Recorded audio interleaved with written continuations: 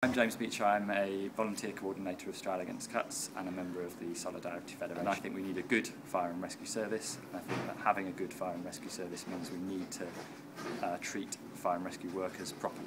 That means paying them properly, it means giving them decent terms and conditions, and it means ensuring that they have a proper pension so that when they retire they can be comfortable.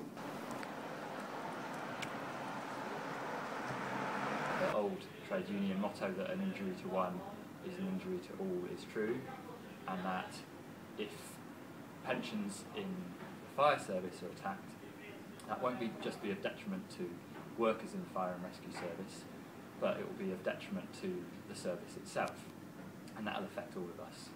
Not only will it make the service worse in the present, but by cutting pensions and cutting the number of staff working in the fire service through kind of forcing redundancies through the fitness tests, that will make the service more attractive to private companies that want to take it over and make a profit out of it. And that will of course bring all sorts of other negative consequences.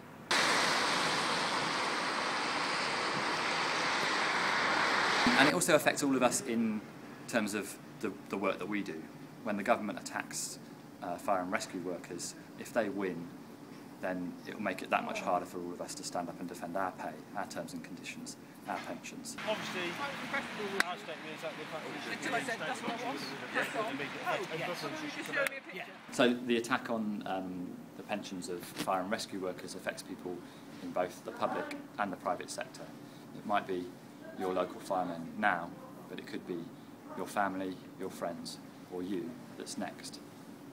Some people worry about strike action. They see the temporary effect on the provision of a service, but it's actually a really useful tool for defending that service in the long term. As workers, the people who allow society to function, withdrawing our labour and stopping that society from functioning for a bit is a very powerful way of sending a message. That's why Stroud Against the Cuts is supporting not just the strike action that took place recently by the Fire Brigades Union, but further strike action by that union and the strike action that's scheduled to happen on November 24th with members of the GMB, Unite the Union, Unison, the Royal College of Midwives and other workers in the NHS coming out. Please support them by popping along to their local picket line, perhaps with a packet of biscuits or something. Show your support. For more information you can see stroudagainstcuts.co.uk.